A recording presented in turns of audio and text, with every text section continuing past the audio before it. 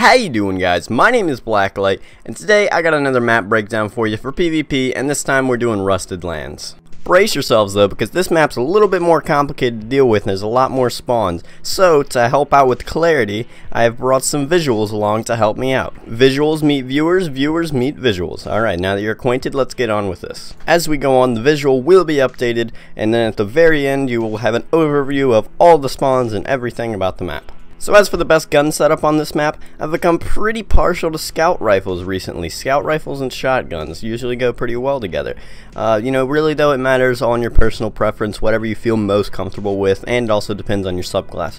But if you can't decide, let's try scout rifles and shotguns. I think they work pretty well on this map, and then heavy is really just preference. As for our opening routes, when spawning on A side, I like to burst out of the gates and rush towards C and use a cone grenade like Spike, Trip Mine, or Lightning, toss it on the back wall, and that can usually get me a few kills or even 4. And generally when you're doing this route, you don't want to hop over the water container. Generally you want to go more towards the left and then jump over from that side so you don't get sniped out of the air while you're on top of the water container. Now if you're spawning on C side, there's a couple things you can do. So one, you can try and pick off the people that are trying to do that A rush route that I just told you. But also, a lot of people don't expect this, is you can rush straight to A. So what you do is you cut straight through the underground area and come right up under A. And then you can toss a cone grenade on the back wall and it'll do similar effects to as if it were on C. If you run there with another person on your team, you're going to clear out that area 9 times out of 10. Works really well. By yourself, it can be a little bit iffy and difficult to do. But if you are feeling like there's too many people there, you can throw a grenade in there and then cut around to the right side and kind of shoot in through that door. I'd say about half the time this works really well and you're a hero for all of your team. And the other half of the time you either stall them or you just flat out die and your team spits on your corpse. So you can either pick off the rushers or you can be the rusher. Learning the spawns is the absolute best thing you can do to get better at PvP. Knowing where the enemies are, even when they're not on your radar, is what's going to really improve your game. So for the A side spawns, we've got 2 in particular that are very heavily weighted, and those are going to be here and here. Now these are going to be the hardest to flip, where people are going to be spawning most of the time on A side. Then we've got 3 spawns that are more situational and less consistent for when your team is pressuring the enemy team and pushing them back into C, but the spawns haven't flipped yet. Or the spawns are in the process of flipping. Now those are going to be here, here, and here. So this is where the enemies will be spawning while you're controlling C or C and B, so take note of particularly the heavily weighted spawns, because the other ones are more transitional and you're not really going to be right up on those people as they're spawning. But with the heavily weighted spawns, you can pretty consistently hold down the water tower area and people just keep coming around that corner and you can pick them off with a scout rifle or sniper or whatever you're using. And you know what, feel free to correct me on calling that thing a water tower, water container, whatever the heck it is. That's what I'm calling it. That's what it looks like, I think. So just, it's just to get the point across, help you guys understand. You know what I mean. Don't look at me like that. And while we're on the topic of that water container area, let's talk about one more spawn point located here.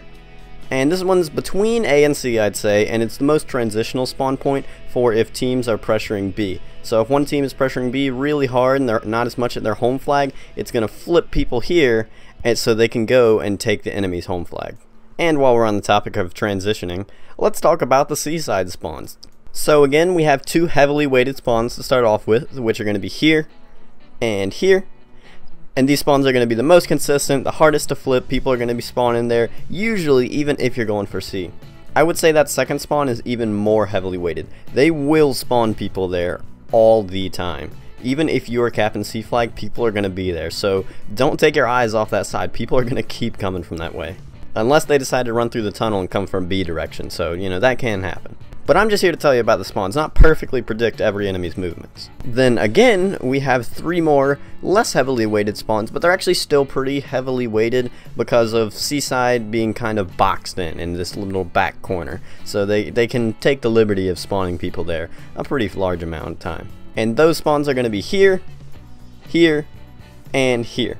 And wherever they spawn depends on which flag you're pressuring. If you're pressuring C, it's going to push them more toward the B side spawns. If you're pressuring B, it's going to push them more towards the C side spawns. And finally, we have the B side spawns. And there's going to be 3 of them, which are here, here, and here. Nothing too special about these. Obviously people are going to be spawning there if they're controlling more of the B side of the map.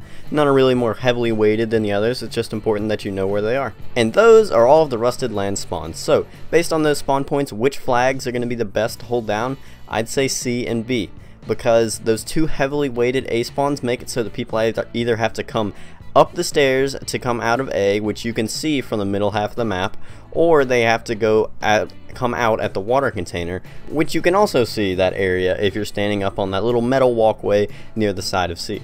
So since A side is just so open, you got plenty of lines of sight to see into there from the middle half of the map, and it just makes it easy to control. So if you learn these spawns and really master them, you should be able to know where people are coming from at most times, and you should get pretty good at Rusted Lands. So that's it, guys. Hope you enjoyed, and see you later. And if you want to check out my channel, link in the description below.